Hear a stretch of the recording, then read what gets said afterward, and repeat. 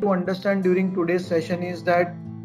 what is the background as to why UAE corporate tax came into picture, who is covered under UAE corporate tax, what is the overall taxation regime, what is the tax rate, what are the provisions for deductions which are allowed, what are the losses, what will happen to the losses, what is the implication on free zones, what is the concept of tax group,